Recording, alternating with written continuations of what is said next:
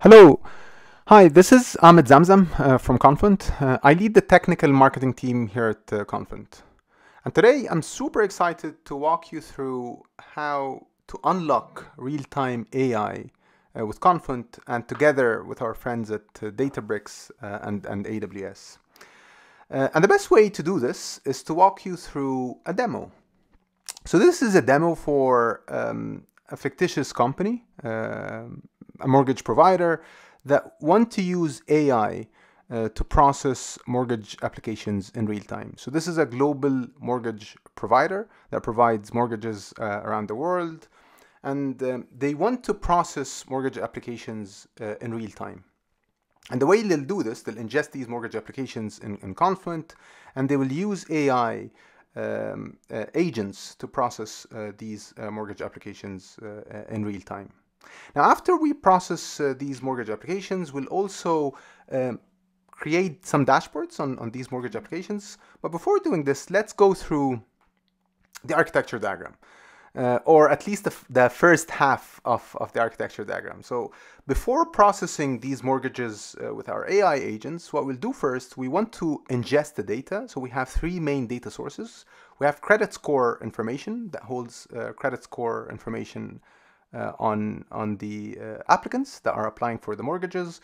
We have historical payments for each applicant and whether or not this payment was successful. And we have the live stream of mortgage applications.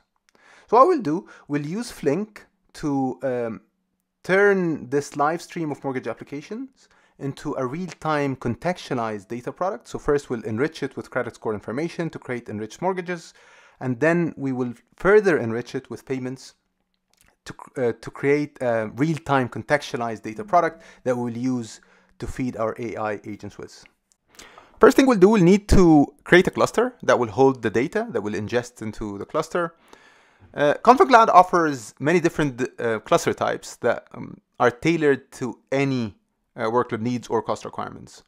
Now for our use case, since this data is private, this data needs to stay off the public internet. And for this reason, we went with enterprise clusters.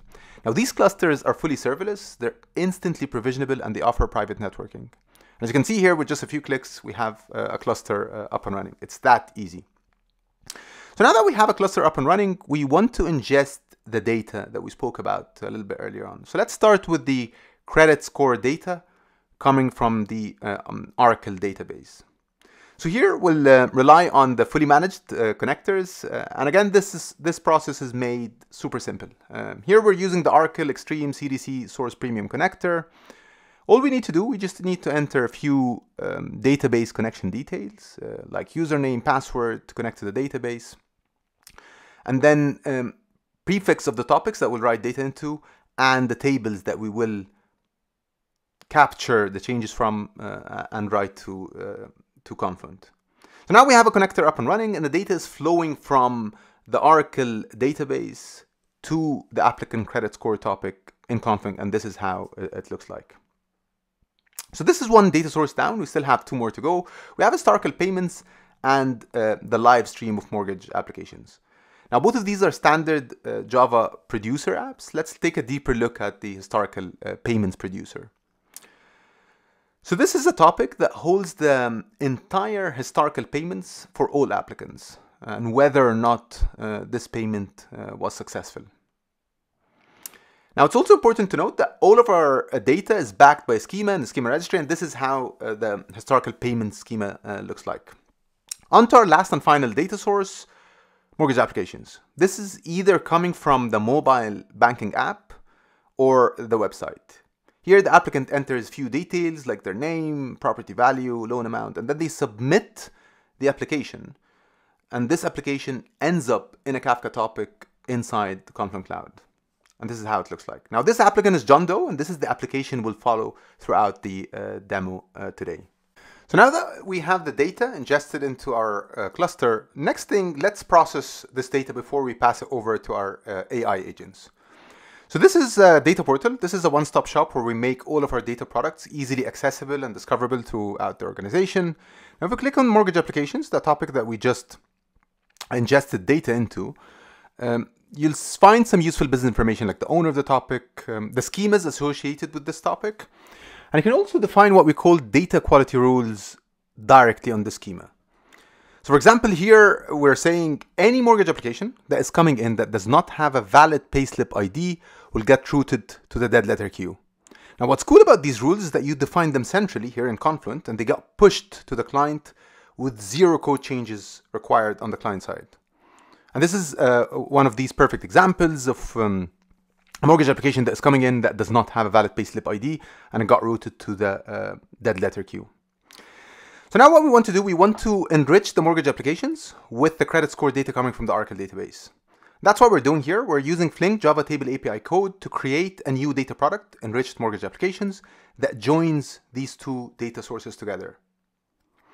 What we're also doing, we're creating a new custom field, mortgage monthly insurance cost, using a user-defined function. This user-defined function takes in loan amount, property value, and credit score to determine the monthly mortgage insurance cost on this applicant. And it's using a custom user-defined function, written in Java as well. Now, the user-defined function and the job get pushed to Confluent Cloud, where it runs there on Confluent Cloud serverless compute.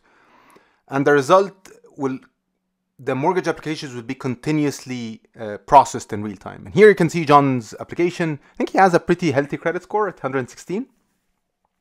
So next step, let's enrich this further with historical payments.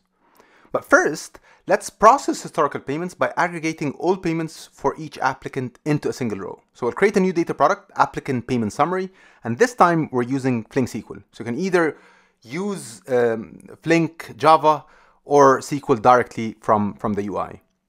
So this is how applicant payment summary looks like. Pretty simple stuff. Applicant and all their entire historical payments grouped in a single row. So we have now two data products, applicant payment summary and enriched mortgage applications. The next thing we'll do, we'll create one final data product, enriched mortgages with payments, that we'll use to power our AI agents with. And that's what we're doing here. So we're creating this new data product, and this data product has full context, and we'll use this data product to power our AI agents with. So looking at John's application, you can see all the additional fields that we enriched his mortgage application with. So starting from the credit score all the way to the historical payments.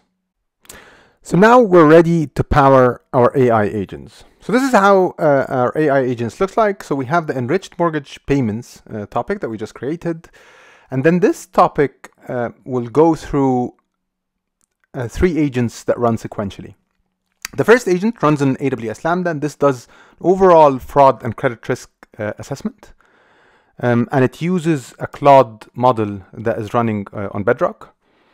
Then the output of this agent is then consumed by agent 2, and this is the agent that makes the actual mortgage decision and recommends an interest rate. This agent runs entirely on Flink SQL in Confluent Cloud. And then the output of agent 3 is then consumed by the output of agent 2 is then consumed by agent 3. And based on this decision that came out of agent 2, agent 3 decides whether to generate a mortgage offer or a rejection letter. And at the end, you should see something that looks like what you see here in front of you, the final mortgage decision. So let's see these 3 agents in action. So agent 1 runs on, as I mentioned, AWS Lambda. So what we'll do, we'll use the fully managed Lambda Sync connector to stream data from enriched mortgage applications with payments directly to the Lambda function in real time. And then the Lambda function, we're using a Claude model running on Bedrock, and we're using a fraud tool that is bound to the model to process these mortgage applications real time. And this is how the code looks like. So the output is a continuous stream of validated mortgage apps that is also sent to Confluent Cloud. So what does validated mortgage apps mean? It contains an overall fraud risk, credit risk score, and most importantly, agent reasoning. Now, looking at John's application, you'll see here that the agent has full confidence in John's ability to repay this mortgage, and it assigned a moderate risk to the overall application. And the reason why it's moderate, because I think John has a slightly high credit card utilization. Agent 2 runs on Flink SQL. So what we need to do, we need to register the model in Confluent Catalog and then use the built-in ML predict function to pass the output of Agent 1 as an input to Agent 2.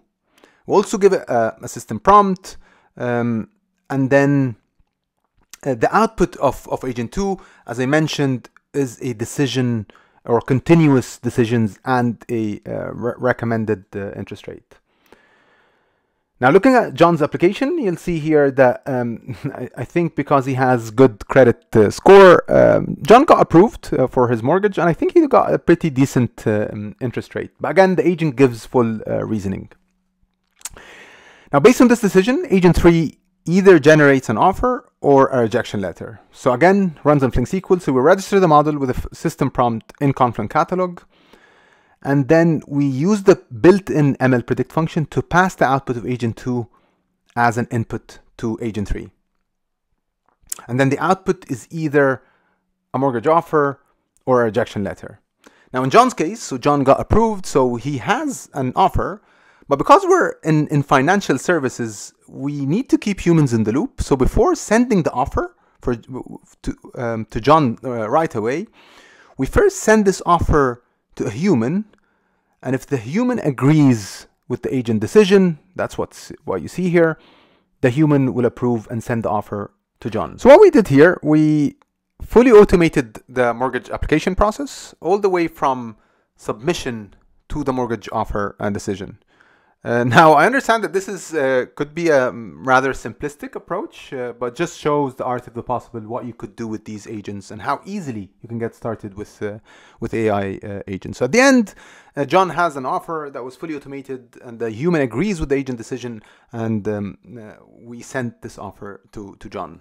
Now, the next thing we want to do, we want to expose the mortgage decisions data that we created as an output from Agent 2 to our users of the data lake to do some deeper analysis on these mortgage decisions. Now, these users are using Databricks as their preferred analytical tool.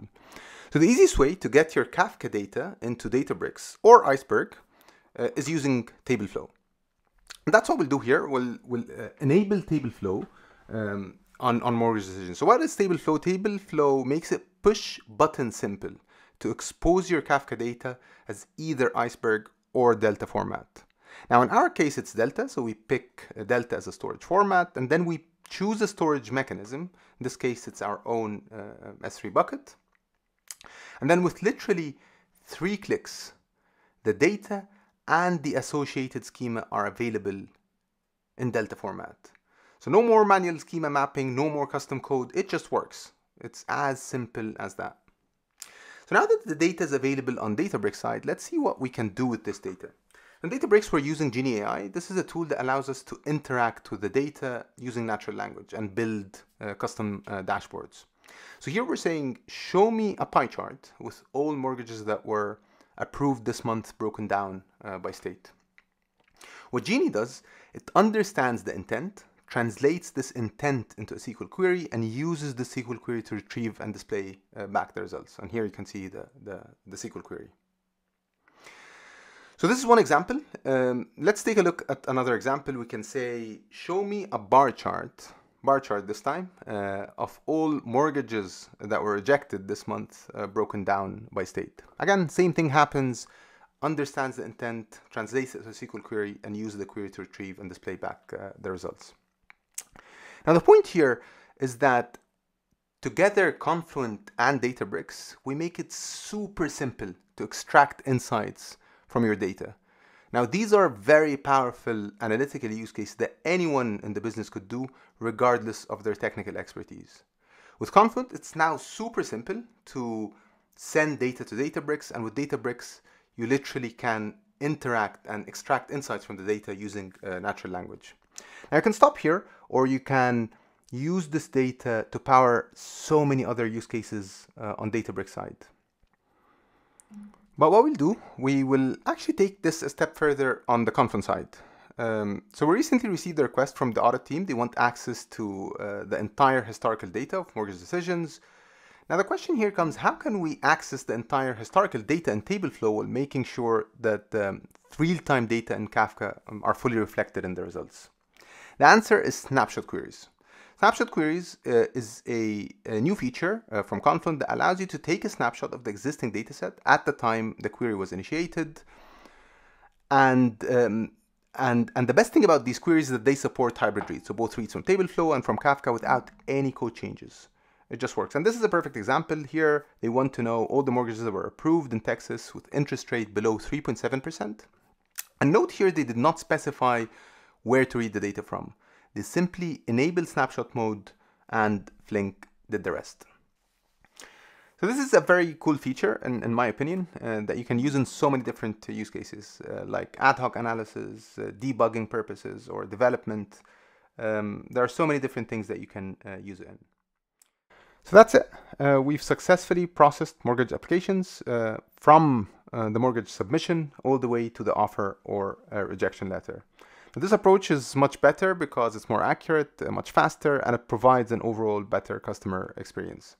Now this demo or workshop is available on GitHub. You can either, you can try it out yourself by scanning this QR code or visiting this link here. And it's super simple to set up. And yeah, that's it. Thanks a lot for tuning in and happy building.